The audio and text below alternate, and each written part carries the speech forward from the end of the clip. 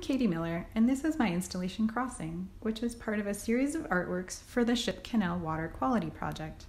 Crossing is inspired by Ballard's maritime industry, the nearby Ship Canal, and our relationship to water.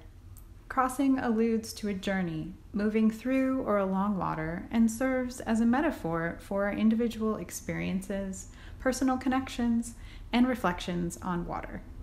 My interest in the Ship Canal project is linked to my desire to create meaningful and culturally relevant installations that explore history, people, and place.